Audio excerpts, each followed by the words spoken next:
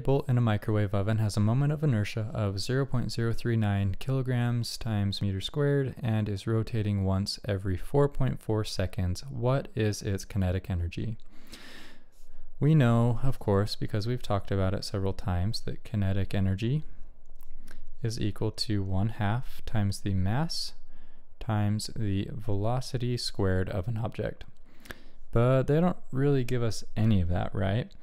And it's because the kinetic energy that this equation gives us is linear, but we are dealing with a angular motion here. So we need to use the equation kinetic energy is equal to 1/2, and the angular equivalent of mass is I, which they give us, times the equivalent of velocity for angular motion is omega squared.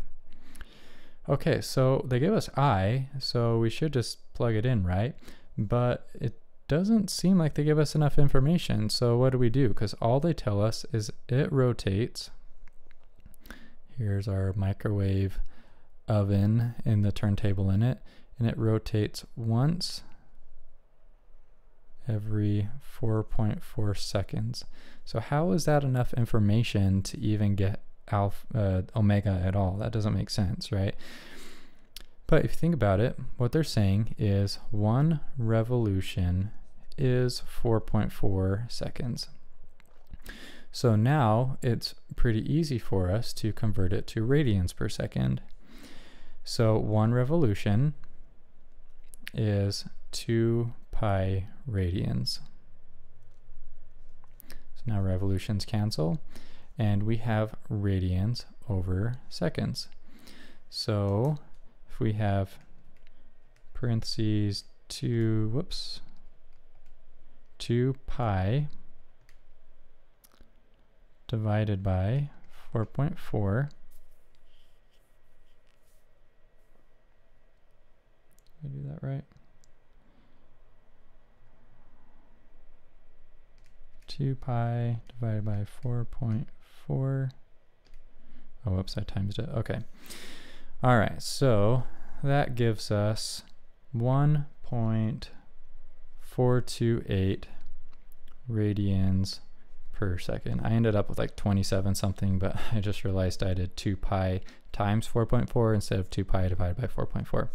Okay, but you guys don't care about that. So now we have everything, and let's just plug it in.